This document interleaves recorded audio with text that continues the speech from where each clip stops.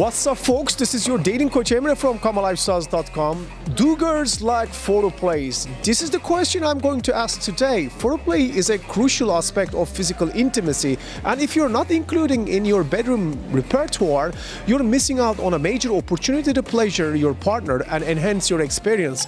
Let me break it down for you. Foreplay sets the stage for mind-blowing time and set the tonality of the action. It builds anticipation and increases emotional and physical connection and can take your sexual encounters to a whole new level. But that's my opinion. I'll ask the ladies what they think and you'll get to know if girls like foreplay or not. Let's find out. Do girls like foreplays? Oh god, yeah, it's better than sex. Yeah. Yes. Only if it's done right. The most important thing. Yes. Love. We love foreplay. We don't want to get straight to the business.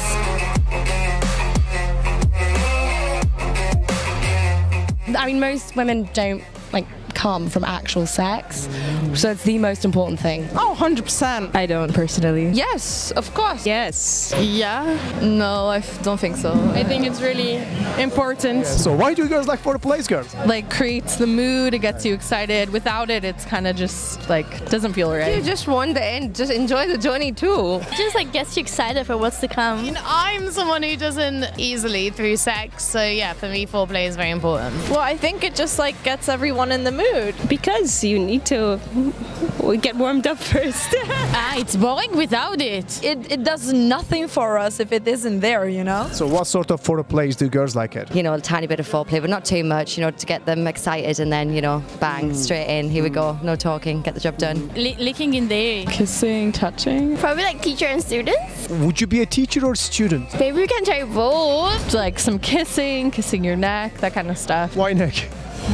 It's a erogenous area. Why not ears? Ears too. It has to feel natural.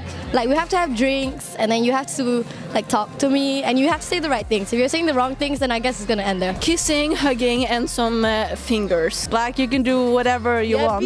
Be creative. Tease it a little bit. Yeah, just a little touch here, a little touch there. Taking it slow, not going straight into what you want to do. Here's the thing, gentlemen, you are probably not her first, and women will always compare if you are better than the other guy. Now, you might be handicapped in terms of size down there compared to your predecessors. That's something that you might not actually know, because that's always someone with bigger, more girth and all that.